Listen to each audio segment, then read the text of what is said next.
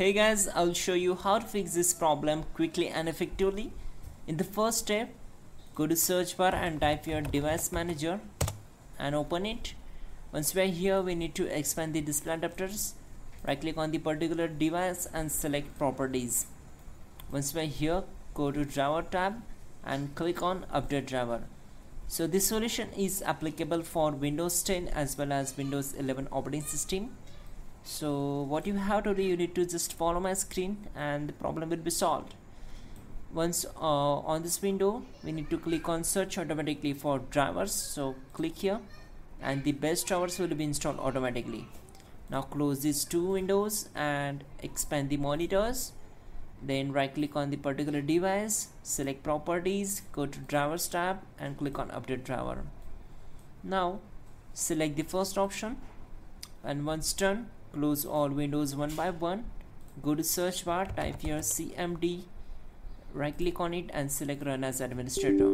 Select S. Now here we need to execute the two commands. The first one will be the chkdsk and hit enter.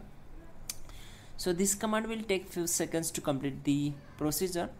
Once done, we need to move to the next command, that will be gp update, and then hit enter to execute this command. So this command will take few seconds again, we need to wait for it. And the last command will be the sfc space / scan now and hit enter. So this command will take a lot of time, depends upon your computer configuration how fast it is. So it will take around 10 to 15 minutes to complete the procedure, but if you are doing the first time this method or this command, then it will take around 20 to 25 minutes to complete the process. But you must have to complete up to the 100% and the problem will be solved. Then type exit and close this window and simply restart your system. There we go. You can also check out our description link to fix this issue quickly and effectively. That will be also a better way to fix this issue. And yeah, don't forget to like the video. Please do subscribe the channel.